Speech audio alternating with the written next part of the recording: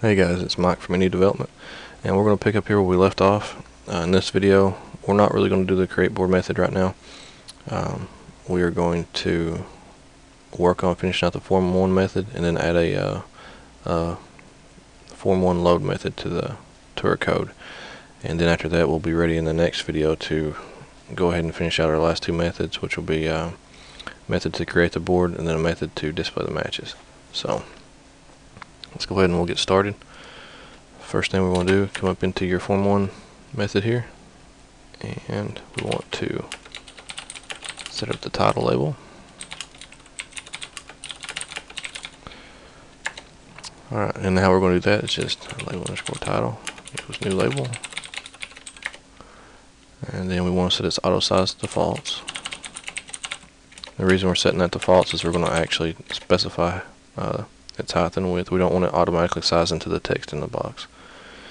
So now we set that auto size defaults, label underscore title dot size.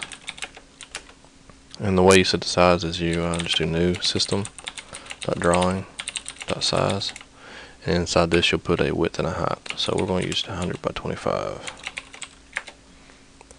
Okay, and then what we can do, we can set the text to the label.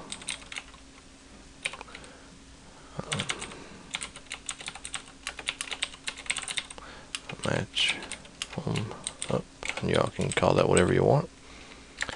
Now we need to set the background color and the text color. So that's very simple. What we do is just label the underscore title dot back color equals color dot from RGB. And you can get these values here, like you can go on the web and you can find what color, what the RGB values of the colors are, or you can go to a graphic editing program and get them. I picked up some earlier, so 66, 114 I think it was, and 74. And then we gotta set the text color, which is label underscore title dot for color. And we're gonna go 200, 200, 200. Okay. Now what we want to do also is we want to align our text inside our label into the center. Both we want to be in the vertical center and horizontal center. So what we'll do there is label underscore title dot text align equals system dot drawing dot content alignment. And you want to do dot, and as you can see here, you have all the choices. You can do bottom right, bottom left. We want the middle center because we want it centered both horizontally and vertically. So let's got that label set up. Now let's go ahead and make the labels for the how many attempts the player has left and how many correct matches they have. So just copy this and paste it twice. So this one is going to be the attempts. So all this will stay the same, except right here the text. We're going to do attempts, and don't forget your space after that, plus num attempts dot toString. There you go. And that's just going to display the word attempts and then have a space, and it's going to put out how many attempts are left before the game's over. So now we need to get the correct label. Simply just drag this over, erase that, correct, and a space, plus numCorrect.toString. Okay. So now what do we got to do? We need to make two labels that are going to be for the overlay. Say if the player wins, we need a label that's going to expand over the board. That's going to say, you win, or start in the next game. Or if you lose, I need a label that's going to come over and overlay the board that says, you lose, restarting the game. And you'll see how that works a little bit later. So go ahead and just copy this one.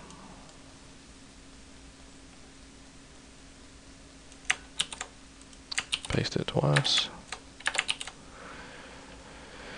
Okay, so we're going to take the text out of this one,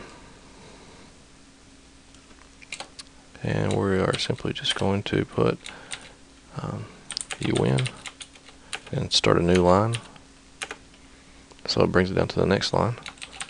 Starting next game. Or level. We'll just call it a level. Okay, take this and erase that.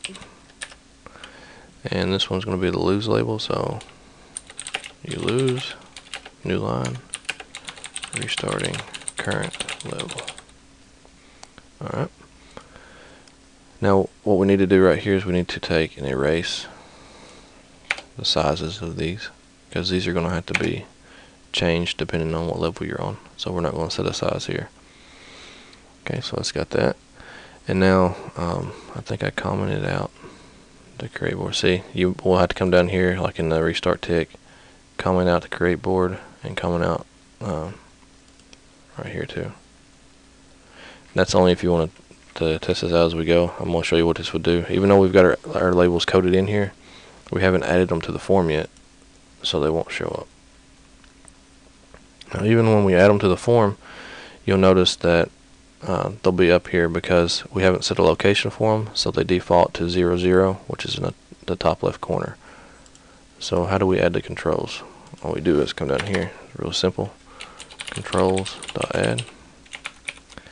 And let's go ahead, and we have how many controls? 1, 2, 3, 4, 5. So just copy this.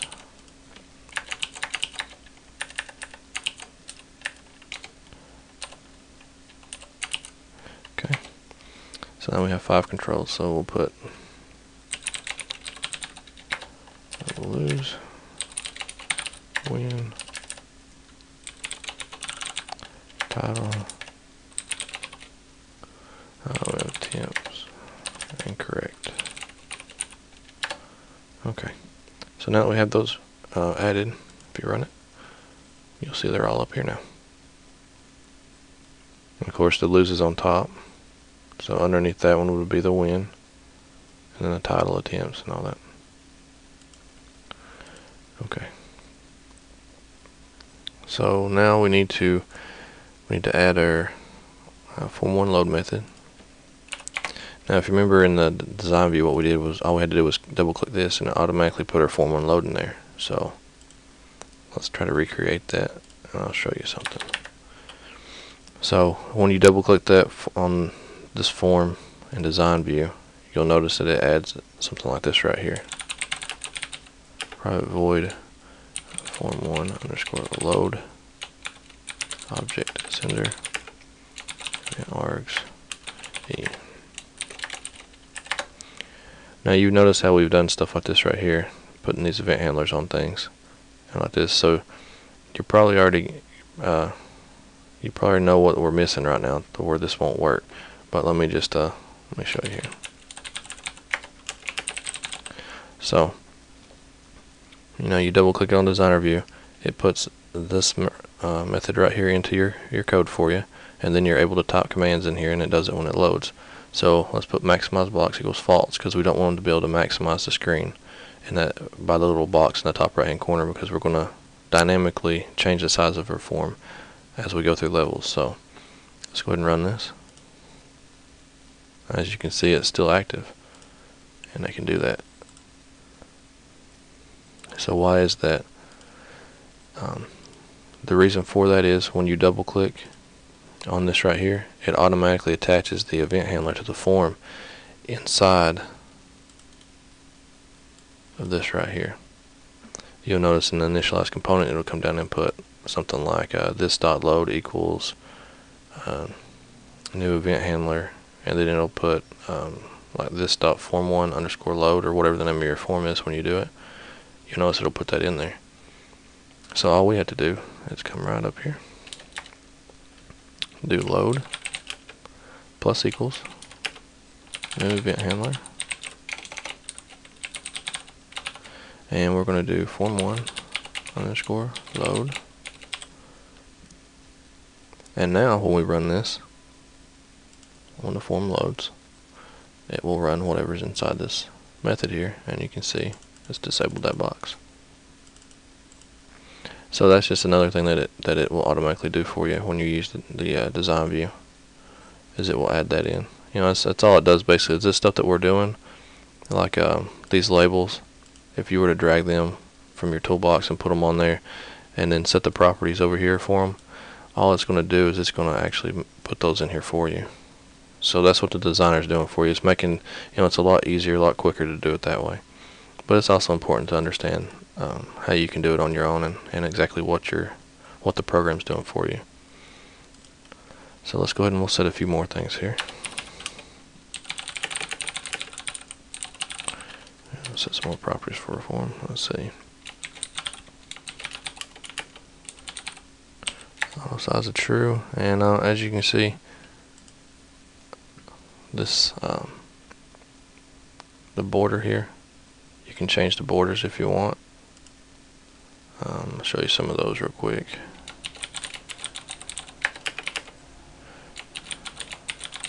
Style dot. I'll show you what dialog looks like here. You have fixed 3D. I mean, you can do different things. I usually go with fixed 3D. I'll show you fixed single real quick.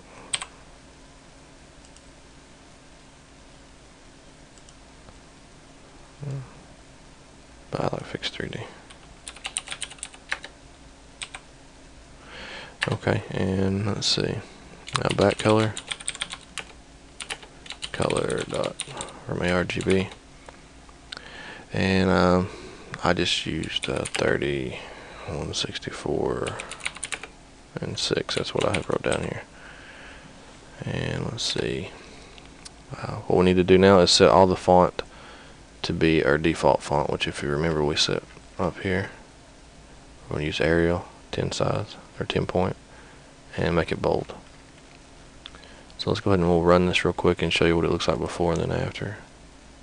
There's the green that we set it to. So you see, like, you lose there. Now if we set this to font equals default font, run it again, and you'll see it's bolded it, and now it's Arial 10 point.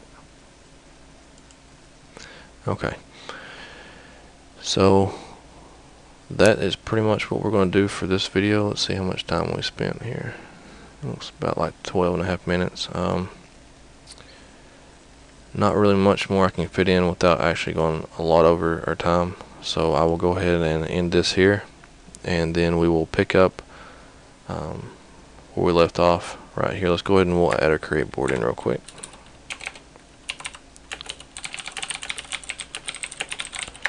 We'll get ready for this. So create board, calls rows. So that our method is just going to take, as we said down here in the timer. We can uncomment this now. It's just going to take columns and rows, and it's going to make our board from there. So I will see you guys next time.